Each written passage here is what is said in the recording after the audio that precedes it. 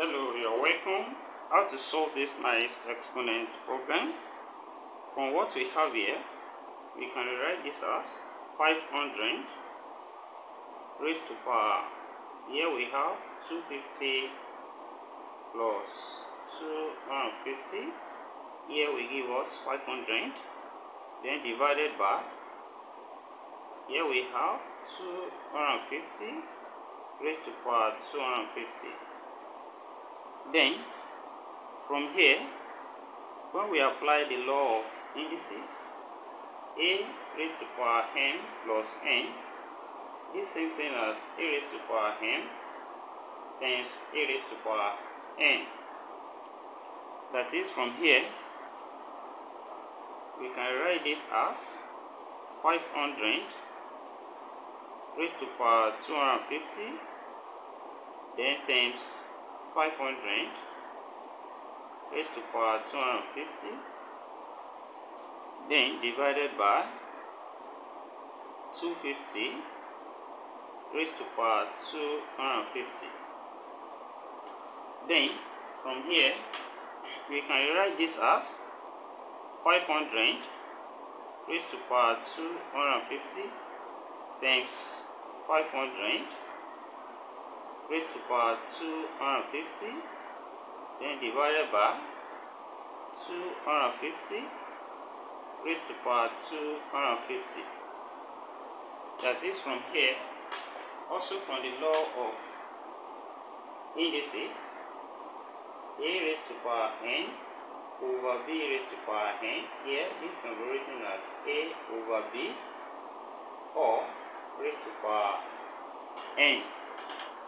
That is, from here, this becomes 500 raised to power 250, then times 500 over 250, then all raised to power 250 now.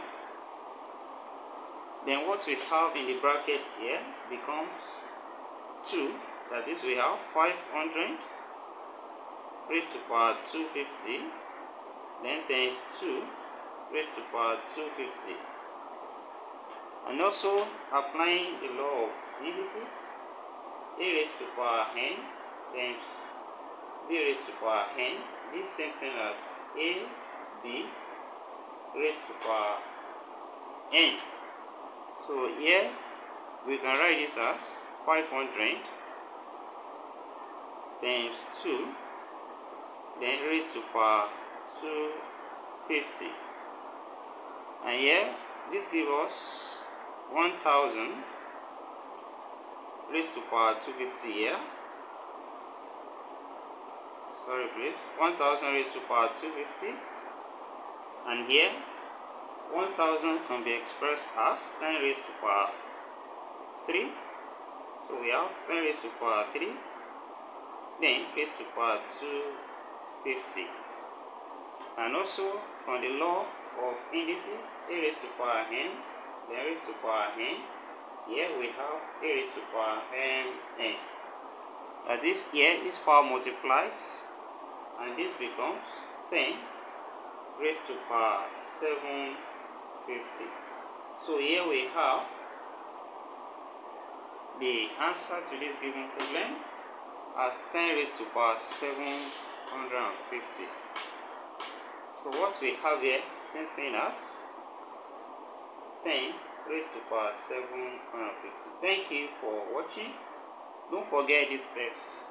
Subscribe to my channel and turn on the notification bell. Share this video, give it a thumbs up. See you next class, and bye for now.